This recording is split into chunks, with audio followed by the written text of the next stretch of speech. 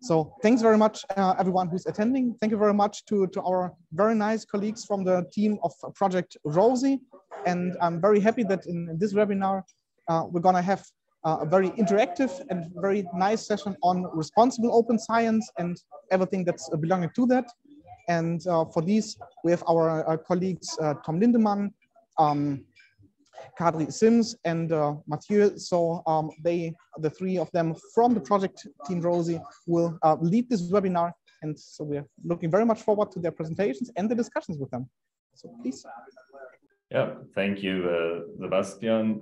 Hello and very warm welcome also from my side. As Sebastian already said, I am Tom Lindemann, working for the European Network of Research Ethics Committees. EUREC is a partner in the ROSiE project and responsible for organizing stakeholder engagement events. So we are very happy to be here and have the opportunity to interact with members of and people connected to Eurodoc to discuss some of the issues our project is addressing. I'm joined by my colleagues Kadri, Simm, professor at the University of Tartu, leading the work package responsible for exploring ethical issues in open science, and Mathieu Rochambeau from the Austrian Agency for Research Integrity that is leading a work package on guiding researchers, research teams, policymakers, etc., on how to implement open science in a responsible manner. I will very briefly contextualize the project before handing over to Kadri, but give me a second to share my screen. So some information on the ROSiE project. I hope you can see my screen. I assume this is the case.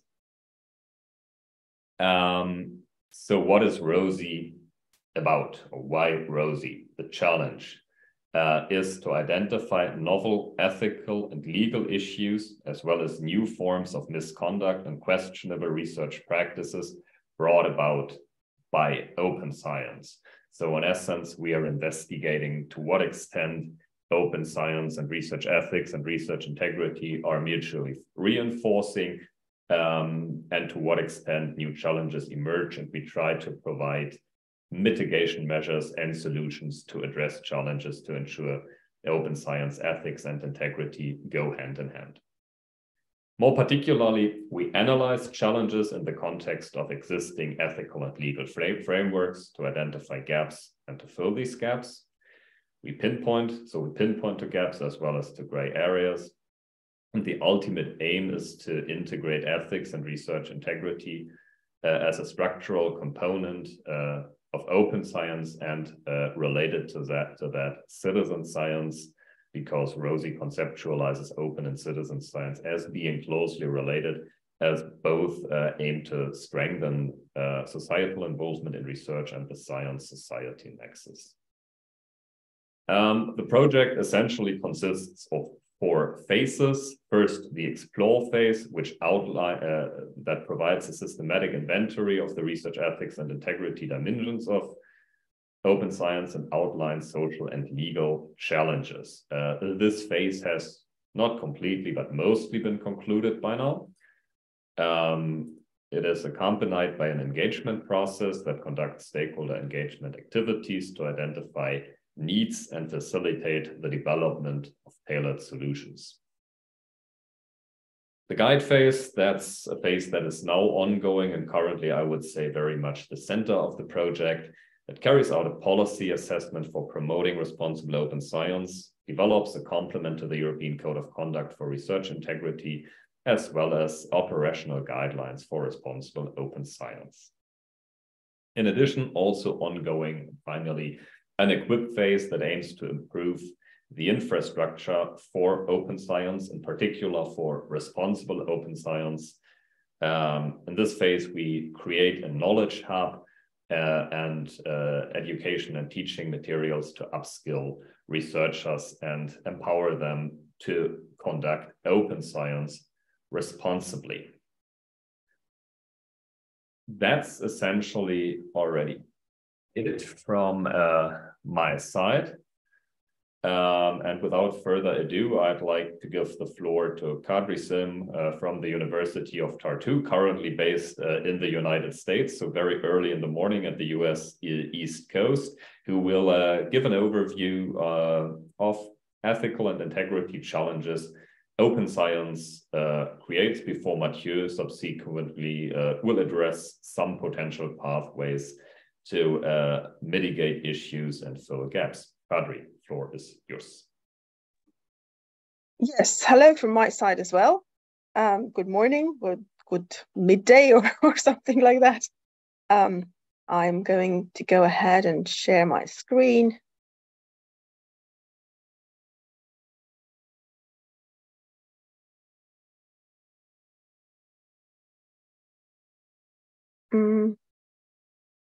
Okay. Yes, so I'm going to talk about the ethical challenges mostly, although the work package that I've been leading is focusing also on the epistemic challenges, on the disciplinary challenges, but broadly they kind of all fit quite well under the ethical challenges of open science as well. I have here the long definition of open science. I'm not going to be reading it, but I think this picture on the left perhaps also quite well captures, the main activities of open science. It's about how science is done. It's about sharing the data, the sources. It's about being transparent. It's about building up and sharing new scientific infrastructures. It's about a broader engagement of science with the society and a broader communication with society, and also with whom science is done. So as Tom already mentioned, citizen science is an important part of open science, and also broader collaboration within science as well, in turn with the aim of tackling issues that are not going to be solvable within particular disciplines, for example. So, of course, the very general aim of open science is to improve science, make it more transparent, make it more inclusive, more responsive to societal need, more efficient, more fair. And all these are clearly good objectives. Some of the best known components here, of course, are open access, for example, which I'm sure everyone has heard of and hopefully also practice, which is, there being no financial, legal, or technical barriers to accessing research results, and they should be accessible to everyone. And then we know that the publishing industry has accommodated this to some degree with the various gold and green and diamond access models. We know that ensuring open access to research is increasingly a standard requirement, also by funders, certainly for all EU-funded projects. And, there are good sides to this, clearly. For example, there is data that says that open access articles tend to enjoy a citation advantage, for example. So it pays for researchers to use open publishing. They are more often cited than non-open access articles. There are a few exceptions to some disciplines, but generally that is the case. The idea of open data being that the data that should be shared, that anyone can access, use, reuse, share. This is clearly relevant, very relevant for quantitative data that is easier to share and standardize. Issues like another one is here, open evaluation, for example, which tries to provide an alternative metric system to how science impact is measured, and also to open up the evaluation process. As you know, in many journals these days, peer review reports are public. Sometimes also, if the peer reviewer chooses with their names on it, again, in an effort to make the whole process more transparent.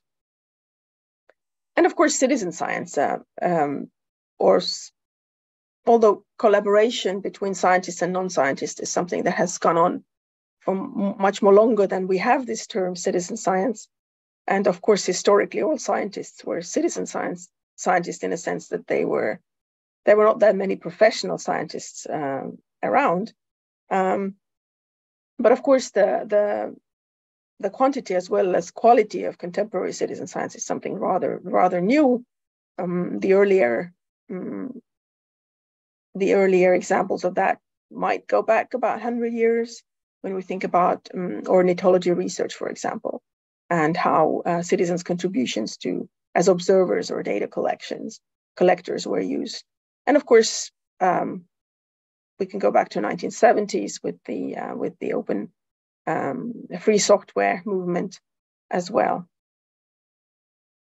Right. So these are just some examples. Since I don't have that much time, I'm going to move to this other slide of mine, which goes into some of the challenges associated with. So the idea of citizen science or open science is a good one, but what about the practical aspects, and what are the challenges that these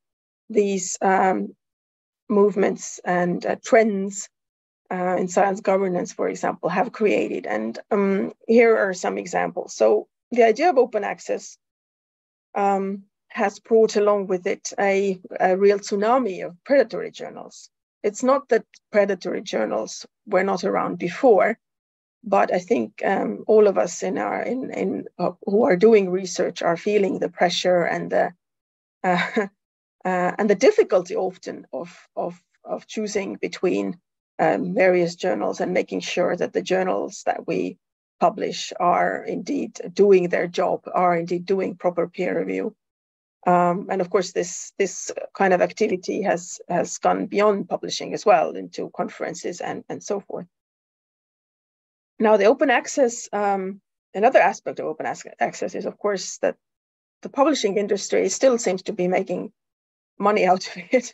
So it's not the readers who seem to be paying mostly, but it's the authors who are now asked to pay sometimes very high article processing fees, which might not be so problematic in the countries that are well off and that have a well-functioning research grant system and funding system, but certainly can be very unfair to researchers from a lower middle income countries.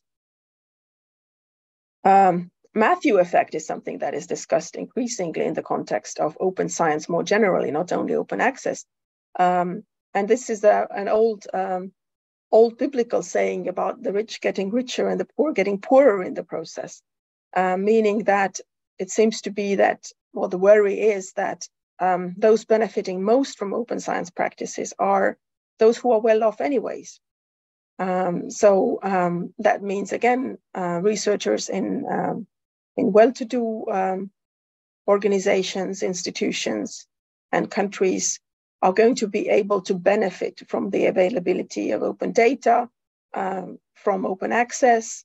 They will reap the benefits, whereas those who do not have the money to pay for the article processing fees, for example, or who will put out their data there for others to use, will be, the word is scooped, in a sense that others will use their data, analyze it quickly, and they have no resources to do it themselves as fast and as competitively.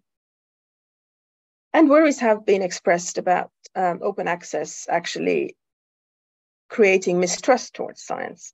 So now that scientific results are more and more available, the assumption, well, perhaps a naive one, had been that available research results are going to make it more transparent and accessible to the public, what researchers are doing and what the results are. But of course, the reality of science is messy.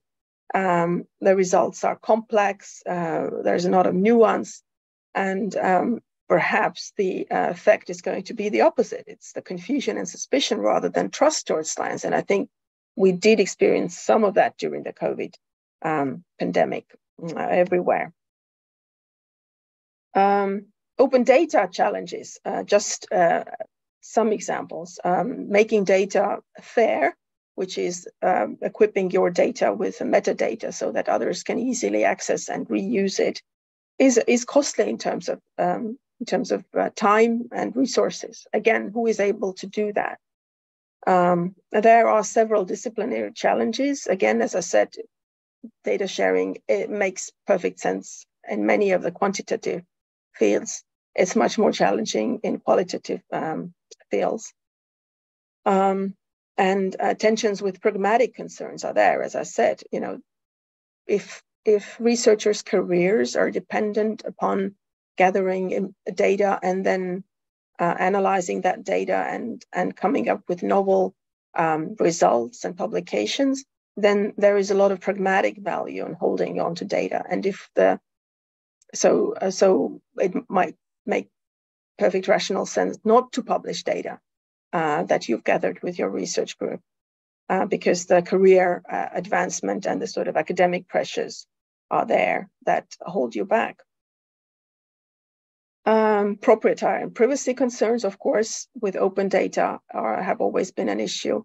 And the problem of contextual integrity of data, which is that data often only makes sense within a particular context, and how well open data systems are able to manage that context so that the meaning doesn't get lost is a question that's been asked.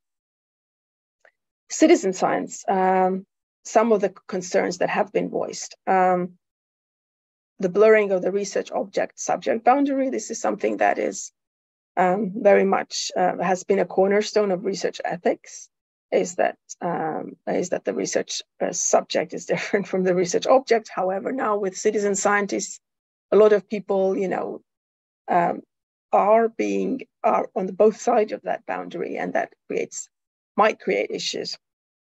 There's a lack of training and research ethics and methodology for citizen scientists, and that might affect the sort of objectivity and quality of the data being collected or research being done.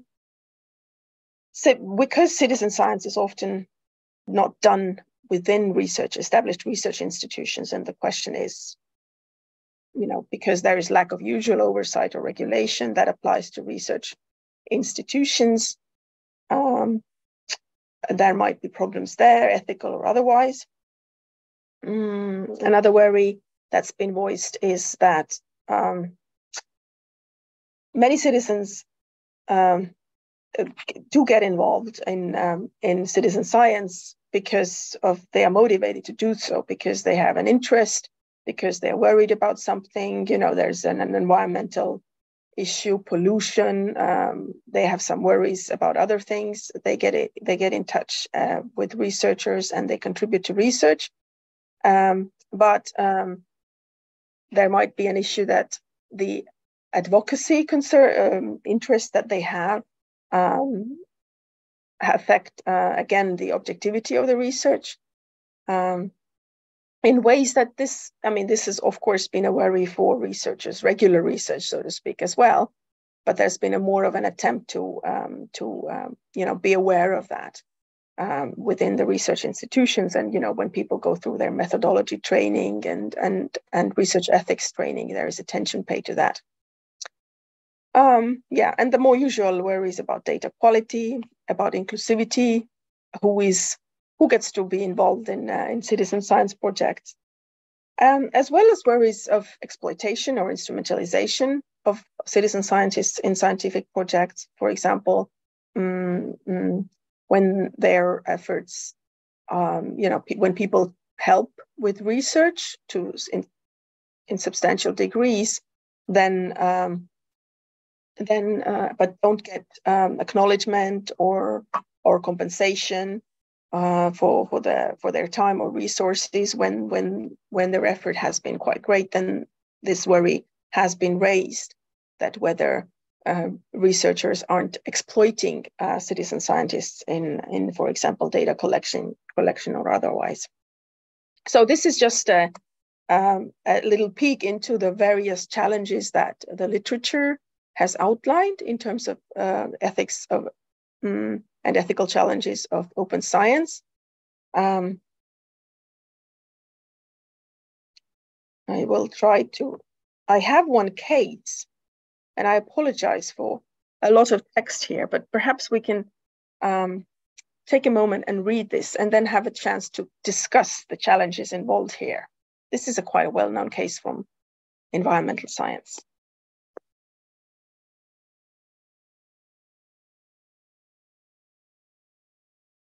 Collected by our Latvian colleagues from literature.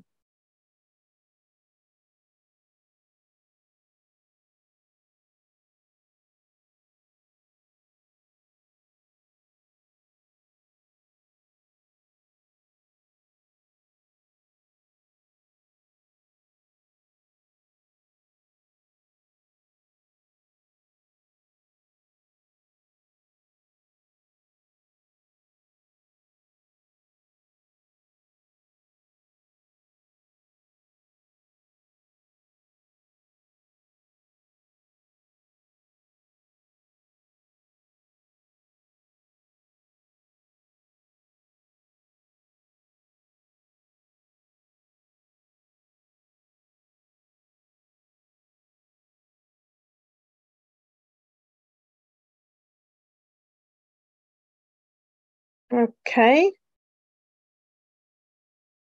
I'm going to just go quickly to the second page. So this is the source, and this is the question that can be asked about this situation, right? So it's data that is contested and politicized, and certainly that's clearly not the only kind of environmental data is not the only kind of data that this can happen to. Is it legitimate argument not to share raw data? And why might scientists have reservations about sharing their data? Now, I don't know if, let me see if I can see people's faces as well. Is there anyone who'd like to comment on that case?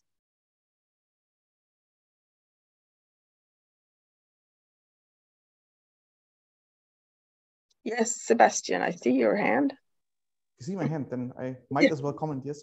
So I think that's something on one hand side probably relates quite strongly to this hyper competition that we see in science, right? Having the feeling not just to contribute to the knowledge generation, but having a feeling that somebody else will use your data, your outputs, whatever you produce, and you don't get the benefit of it. That's something that, in my opinion, refers quite strongly to these kind of competitions, but also is something that then, to me, does not constitute science. I mean, science, after all, is production of knowledge in a way that it's reproducible, that it's verifiable, that it's reliable. And all these kind of things don't really hold true if you're just publishing statements without making the actual source, the actual data that you use to draw these statements available.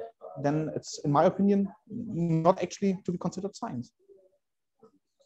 Mm-hmm. Yeah, thank you very much. Indeed. This is one of the motivations behind open science, right? That you make your data available so that others can replicate and can look into it. So these worries that, but people, as you see, have quite pragmatic worries, right? It's data doesn't just come into being on its own, right? It's a lot of work to collect data. Yes, Joanna? Yeah, I agree with Sebastian's statement, but I would, like you just said, would like to point out that we are humans, the scientists, I'm saying he here. So we will always be, guided by our emotions as well. And I can also see why you wouldn't want your data misused to try and prove something that isn't true. Of course, I agree. It should be made available. I think it just inspires distrust to not make your data available. So I think it's the opposite effect of what they want to achieve.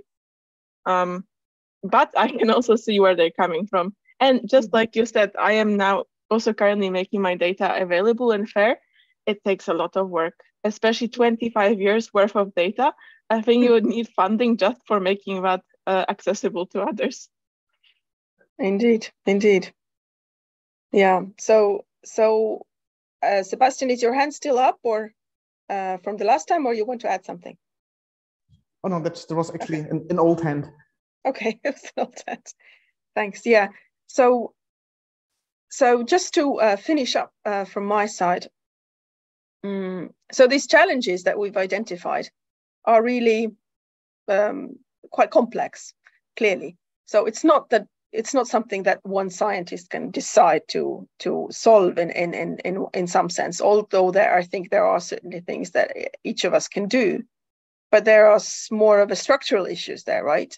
It's how research is organized, how people's careers follow, what are the funding requirements, things like that. So the solutions, and we have produced a framework, a normative framework for open science, where we try to identify important principles and values for open science, as well as outlining the challenges and providing recommendations for those challenges. And what really the key is that these recommendations and the solving of those challenges has to happen on many different levels. So on the institutional level, on the funders level, on evaluators, on the research publishing world.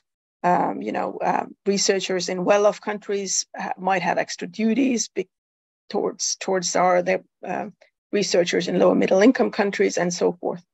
Open science has its challenges, but and in some cases, I would say, some goals of open science work against the other goals. So if making more science more efficient is the most important goal that you have, then that might be achieved in some other ways than let's say the more democratic or public schools of open science that would focus on social engagement and reaching out. So the idea that the open science is such a broad movement, and you could say that, well, let's just look at research ethics and let's just see how we can apply research ethics as such to open science. But I think our argument is that it's much broader. Open science is much broader, and it has its sources of norms also in other areas, not only research ethics, but in the broader discourses of like democratization and public engagement and so forth, that are not strictly coming from research ethics. Okay, so that's in order for me to leave enough time for others. Thank you for your comments and for listening. And I'll hand over now to Mathieu. Thank you very much, Kadri, and good morning, good afternoon to all of you. Yes, I'm gonna share my screen as well.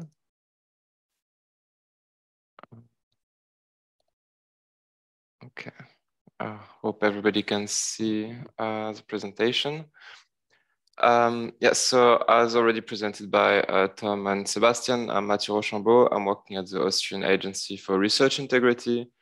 And within the ROSiE project framework, we are leading the guide phase, which is basically focusing on developing policies, documents, as well as guidelines to implement and foster open science in a responsible manner.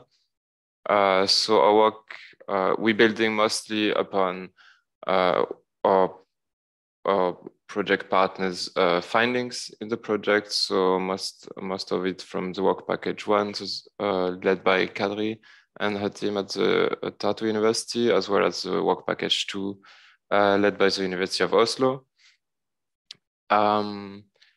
Yes, so just to give a quick overview of the timeline of what we have produced, what we are currently producing, and what we will produce in the project. We have already completed and uploaded one work package, one deliverable, as a report on existing policies and guidelines that was done in February last year in 2022. And we are currently working on the two next policy documents that we are developing. So one strategy policy paper on responsible open science in Europe, as well as one policy document complementing the European Code of Conduct that are due for June this year. So the two documents that we are currently working on. And we will produce as well at the end of the project discipline-related guidelines. So this will be our main focus starting after we are done with our two current policy papers over the summer. So yes, the first document we produced was, as I mentioned, the report on existing policies and guidelines. We completed this task, this report in February last year. And the main goal was to provide the project, but also the general public with a better overview of the existing open science public policies across Europe. We chose to focus on the EU member states, as well as Norway and the United Kingdom as selected countries. And yes, the main purpose of this report was to kind of be a sort of starting point from which we would develop the policy document that we are now developing, as well as discipline-related guidelines, and also to support our project partners with potential existing good practices, good policies in place, or existing gaps. So to know what to focus on with our document, not to be redundant and redoing something that has already been done. Yes, so the backbone of the report was the so-called country cards. So these cards were basically one document per country, in which we gave an overview of the national open science public policies in place. So as you can see on the left side of the screen, this was we selected existing policies, and just to see which country had what in place. And then we, as you can see on the right side of the screen, we selected a couple of aspects that we consider as responsible to assess the existing policies in place in the countries we selected. Yeah, just to assess what we consider as a responsible policy regarding open science, and where are the gaps? Is there any common policies in place across Europe, or is every country having a different status regarding open science? And this is basically leading me to the findings that this report led to. So as you can see, the takeaway information were basically that across Europe, every country has a very different situation regarding open science. Although all countries are very supportive of open science in theory, the situation regarding existing policies in place is very different across the continent. Yeah, also depending within country, obviously. Yes, so this starting point then led us to what we are working on right now, so the strategic policy paper on responsible open science.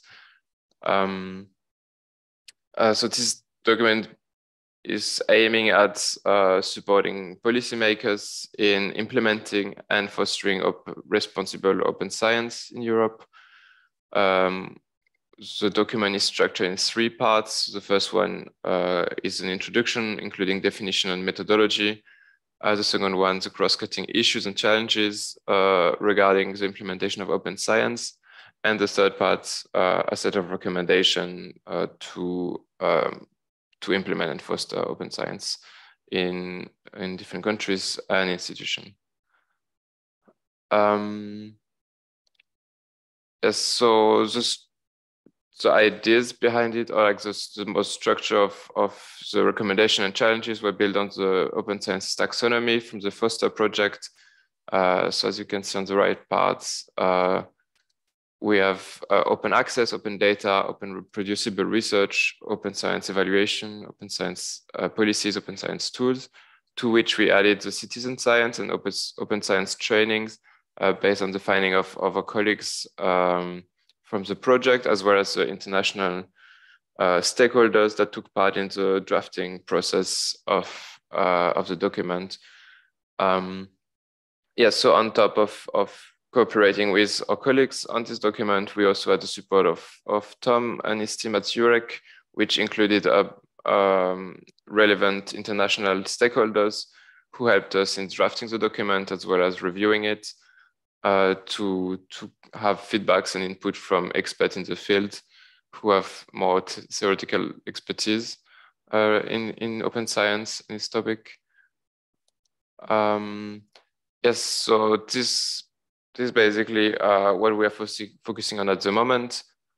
I think it would be now interesting, and I would be very curious to hear more maybe about your own experiences, notably if you looking forward, thinking about the discipline-related guideline that we're going to develop in the next months. What do you as researcher, as PhD student, need or already have in your institution or in your own country? Do you have any support from your institution regarding open science, how to navigate through it? I think, Joanna, you mentioned that you're putting your findings in open access, and I would actually be quite curious to know how you navigate through it. Do you have support from your institution or some guidelines in place?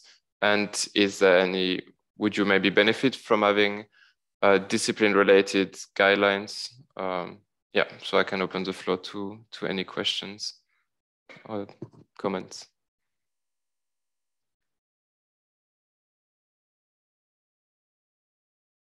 I can maybe start by answering your questions.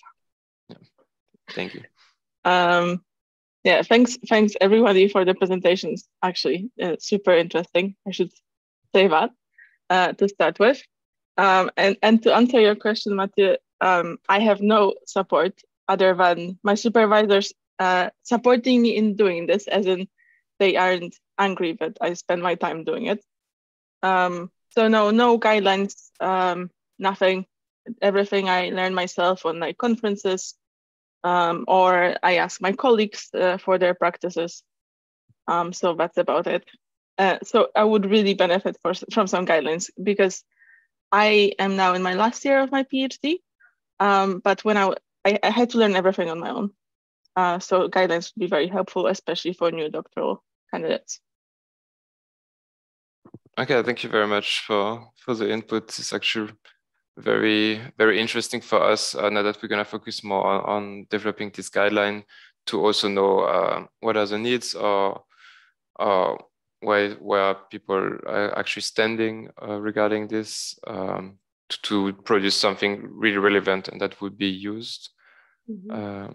I think one other topic we could discuss as well would also be because we are aiming at producing discipline-related guidelines, but in fact, a lot of researchers also experience working on interdisciplinary subjects, which might also be quite tricky when developing discipline-related guidelines. So yeah, just also to drop this. Kadri, you have a comment? Yeah, I just wanted to say as well that what my experience has been as an evaluator of research project is that in a number of countries, participation in open science activities, the way that you do your research, and whether whether you share your data or how you publish, this is an important part of evaluation of research projects. So I've seen this that this is really something that the funders are pushing. But then again, as Joanna said, if there's no guidelines or help, then it's again, I mean, and of course, in some institutions and in some countries there is, right? So this again contributes in some sense to this unfairness. But we have lots of hands up, so I will. That's all for me. Yeah, thank you very much, Kadri. Sebastian. So maybe I can continue with the same things that Joanna said. So personally, for me, the experience was most of the things that I do, most of the practices that I took up actually were I took up by myself. So searched the internet, searched other examples, other descriptions, and really then developed my own ways of doing things. But I also see in my institution this has changed quite a lot. So there's increasingly a demand both from institutional policies as well as things that have now been put into national law or national policies that we're required to practice open science.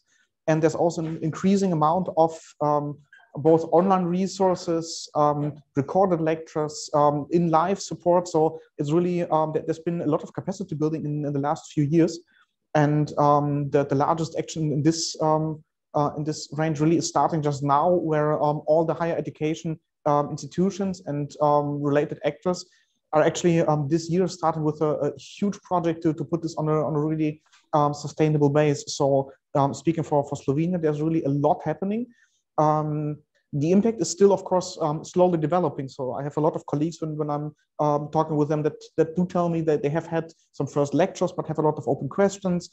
Usually their PI or the mentor is not able to properly help them because also they are lacking practices and experience. So there's a lot of things that are developing just now, but the base is quite promising and really nice. And then the last thing is with the efforts that go into this and the discipline-specific measures. So the efforts, in my experience, once you really get into some habits and arrange your tools in a proper way, actually in the very end, you can, in some cases, end up with less efforts being set up properly with all the exports and all the proper formats and everything. But of course, it takes a lot of getting used to getting the insights and setting yourself up in a nice way. So in the very end, it can even time-wise pay off. But also a lot of such tools that are discipline specific then are missing. Specifically for me, there's a lot of analytical techniques that are based in some larger equipment, and those all are based in proprietary software by the manufacturer. And so I have really some issues to get data properly exported, to get the proper metadata, to make this accessible and fair. And so in this regards, I think there's a lot to do. A lot of practices are there and are easy to transfer between disciplines, but like specific techniques and methods, I think that's really where the specific guidelines should try to get into and further these parts. So many tiny aspects from my side. Yeah, thank you very much, Sebastian. It's really interesting for us to have your comment as well. I think it's really relevant for the situation. It also fits with most of the comment or input we got so far. Yes, Tom, I think. I'll let the external guests have the floor first. So I would suggest let's go on with a call, and then Joanna, if time allows, I'll then share my point. Perfect. Yeah, thank you. Then I will just briefly comment on your first question. I think that we have, from a Swedish perspective, have a growing awareness of open access, and I think it's being introduced in more places in doctoral training programs. I know, for example, my own faculty implemented a new doctoral training program for all doctoral candidates starting this semester, which includes some basic training in open science topics. But I think the main hurdle maybe for a doctoral perspective on this is the article processing charges, because if they're not covered, it's very hard to find money for that, financing for that in a doctoral position, or in the research money that goes into a doctoral position. For us, we get all the access, the article processing charges paid by the university library, but that has been quite controversial within the university. So I think there is a big discussion which we are surely aware of relating to that. Just a short question also about the discipline-related guidelines. I think this is an interesting division from, as you're also surely aware, but there is, from my side, coming from a medical field, most data are confidential because they are patient-related. So that there might be a division, as you outlined, between quantitative and qualitative, but also within the confidentiality levels of the data that you're working with. And I can imagine that being true for other fields as well. So thank you. Yeah, thank you very much, Carl.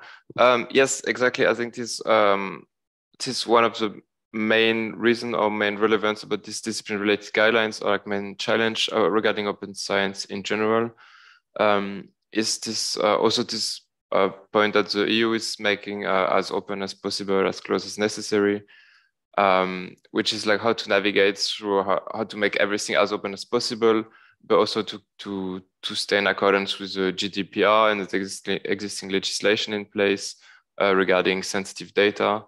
So this is definitely one of the most challenging parts in implementing open science.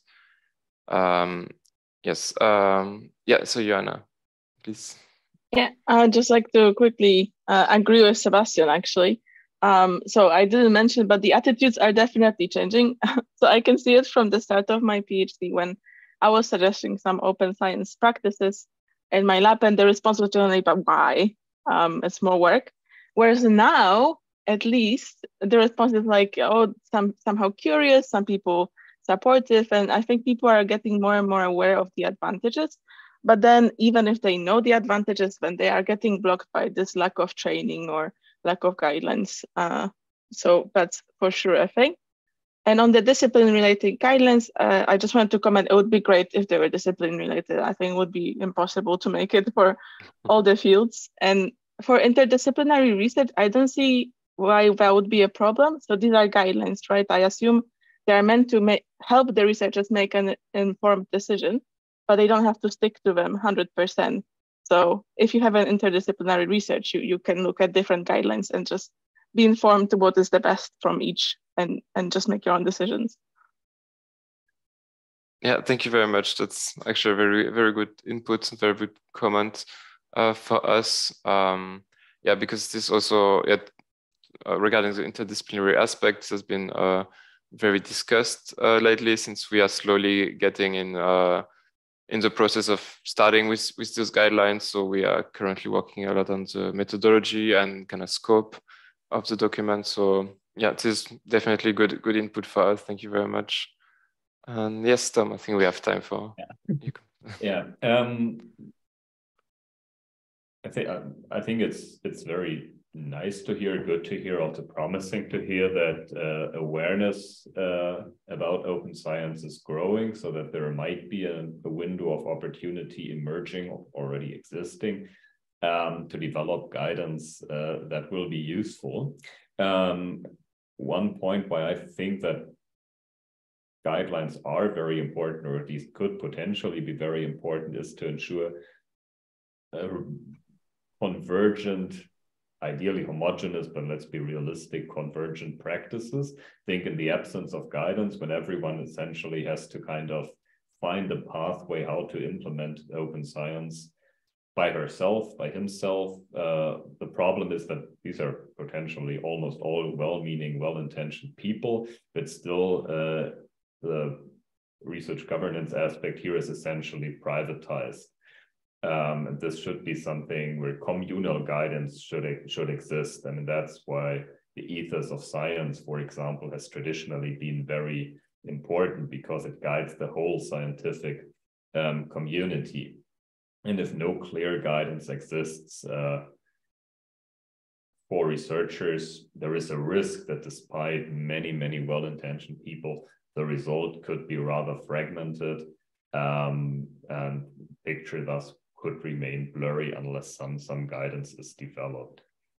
What I think also would be interesting, it's presumably not something we can discuss now, but I guess something we as a project, not only as Mathieu's work package, are interested in, are what are actually the biggest challenges researchers, often especially junior researchers, face, so that we can focus our main guide and equip outputs on the most pressing challenges.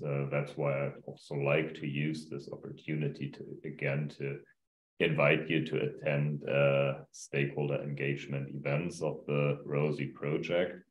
To stay informed, feel free to take a regular look at our website and follow us on social media. I'll put the link to the website in the chat. There you also can find an overview of the outputs the project has already developed. that's it from my side, at least with respect to the presentation of Mathieu. Can offer some concluding remarks in case there are no other issues to discuss.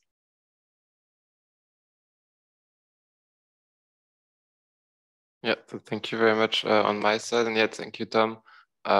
So yeah, unless there's any further questions, I'm of course very available by email.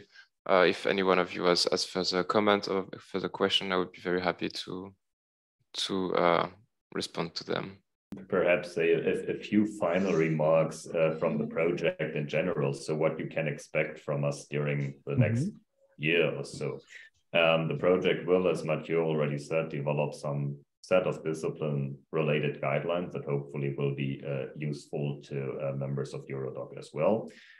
We will also develop some guidance for policymakers. We are currently in the process, very advanced, developing training and educational materials, so you can expect them to be disseminated fairly soon. And we will develop a so-called knowledge hub where all results of the ROSiE project will be presented in a user-friendly way. Some members of Eurodoc, including Sebastian, are members of the stakeholder forum of the ROSiE project. So through that channel, we will make you aware of these key outputs, and especially regarding the knowledge hub, we will at some point in time, half a year from now or so, look for pilot testers and invite external actors to pilot test the knowledge hub to gather feedback on its usefulness. So we will certainly invite members of Eurodoc to contribute and share their perspectives here in case they're interested. So we would very much look forward to stay in touch to ensure that all our key outputs are aligned to the key stakeholder community you are representing. So that's some final words from the ROSiE project. But Sebastian, I guess final words, of course, belong to you at Eurodoc as the host of this nice event. Thanks again from our side for inviting us to participate here.